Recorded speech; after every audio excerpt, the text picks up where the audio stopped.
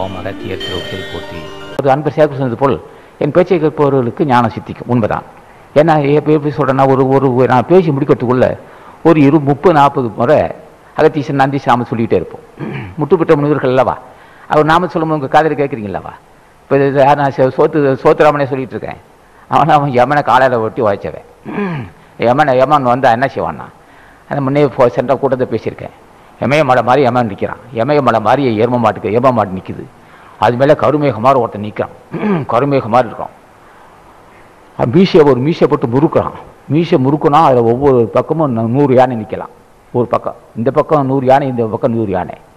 கண்ணெல்லாம் உருண்டை பனங்கா மாதிரி இருக்குது. நெருப்பு கக்குது. கையில் சீலாதை வச்சுட்டு இருக்கான். அது யமன் கருத்தை மேனி உருட்டி பார்க்குறான். நரண்டு பல்ல கடிக்கிறான். யாரையா கொல்ல வந்தேன்னா, உன்னதான் கொல்ல வந்தேன்னா, யார் ஆட்சி பெற்றிருக்கேன் தெரியுமா? நான் ஆசை ஞான பண்ணிது ஆட்சி அகத்தீச வந்தான் யமன். அப்படி பார்த்து சிரிச்சார். அவனை பார்த்து என்னை பார்த்து ஒருவன் நகர்த்தான். என்னடா, யார் ஆட்சி பெற்றிருக்கேன் தெரியுமா? நான் ஆசா ஞான பண்ணிது ஆட்சி பெற்றிருக்கிறேன். நெருங்காதே, உன்னை பொடியாக்கிடுவேன். என்னை பார்த்து ஒருவன் நெருங்காதரா பொடிப்பலே என்று சொல்கிறான். என்னை கண்டாலே 5 நடுங்குவான் உலகம். யமன் என்றாலே நெருங்குவான். சாவு என்றாலே பயப்படுவான். என்னை பார்த்து ஒரு மனிதன் கேட்கிறான், வராதே, உன்னை 8 உதைத்து விடுவேன். நான் யார் தெய்வரா இந்த வாய்ப்பை பெற்றேன்னு கேட்டான். ஆசா ஞான பண்ணிது ஆட்சி பெற்ற மகன்டா நான். நெருங்காதே, உன்னை கொண்டு விடுவேன். அப்போது பார்த்தார் அகத்தியர். பார்க்கிறார் அவனை. யமன் என்ன செய்கிறான்? யமன் அப்படியே கருகி போகிறான். ஐயா, எமயமலை போன்று எருமை கடை இருக்குது. அது மேலே உட்காந்துருக்கான். கருமேகமாக சூழ்ந்துருக்கிறான். மீசை பொறுக்கிட்டு கண்ணு ஊட்டி பார்க்குறான். அகத்தியர் அவனை பார்த்து அப்படியே முறைச்சார். கடுமையை பார்த்தார். அப்படியே எரிஞ்சு போயிட்டான். என்னடா ஆச்சரியம், என்னை எரித்து விட்டான். ஒரு மனிதன் என்னை எரித்து விட்டான். ஆமாம், எரிச்சிட்டேனா? யார் தெய்வ கொண்டு எரிச்சப்பா? இதே என்ன ஆசா ஞான முடிஞ்சன் தெய்வ கொண்டு எரிச்சா போனேன். அப்போ காமன், இந்த யமன் யாருன்னா? காமன் தாண்டா யமன். யாரும் யமன் நினச்சிடாதே. இப்போ நீ இவ்வளோ வர்ணிக்கிற யாரு எம கடை மாதிரி எமயமலை மாதிரி எருமை கடை இருக்குது. அது மேலே கருத்தை மேகம் போன்று கருமேகம் போன்று ஒருத்தன் இருக்கிறான். மீசை முறுக்கிட்டு இருக்கிறான். ஒவ்வொரு மீசையிலையும் 100 யானை நிப்பாட்ட அளவுக்கு இருக்குது.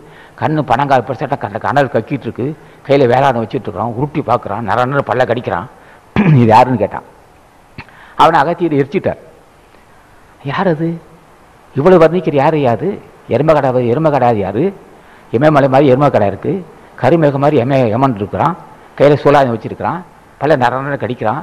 மீசை முறுக்கிட்டு இருக்கிறான். அவன் யாருன்னா, அவன் தாண்டா காமம். அவனை எரித்து விட்டேன். என்னை தொடர்ந்து வஞ்சிக்கக்கூடிய காமத்தை நான் எரித்து விட்டேன்.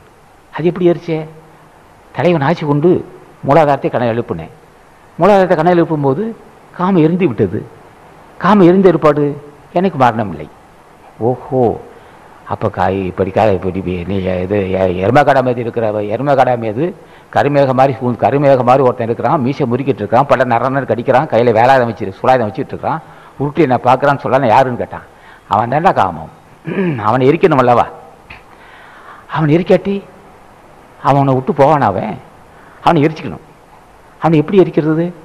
அதுக்கு தலைவன் சுப்பிரமணியர் இல்லவா, அவர் தான் அந்த காமத்தை மூலக்கடவுள் கொண்டு சுட்டு எரிச்சிட்டார். அப்போ அவர் ஆசைப்பட்டவன் நான். அப்போ அவர் ஆசைப்பட்டதுனால நான் காமத்தை எரித்து விட்டேன். அந்த காமத்தை எரித்ததுனால எனக்கு நான் இனி மரணம் இல்லை. எனக்கு